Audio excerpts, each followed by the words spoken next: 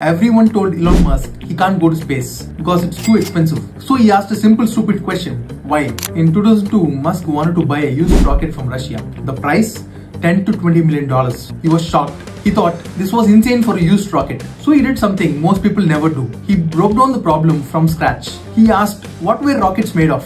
Aluminium, steel, titanium. He added the raw materials and realized it only cost 3% of the selling price. Meaning a 20 million rocket could be made with just $600,000. So why was it expensive? Because the space industry was full of bloated contractors, low volume and outdated systems. So Musk said, forget buying rockets, let's make our own rocket. This is called first principles thinking. Don't accept prices as they are, break things down to fundamentals. SpaceX built rocket for a fraction of a cost and then made them reusable. Today they launch for millions less than anyone else. Because Musk didn't ask, how can I buy rockets cheaper? He asked, what does it take to build one rocket? Sometimes the secret isn't buying better, it's about thinking from first principles. Follow for more such crazy tech stories.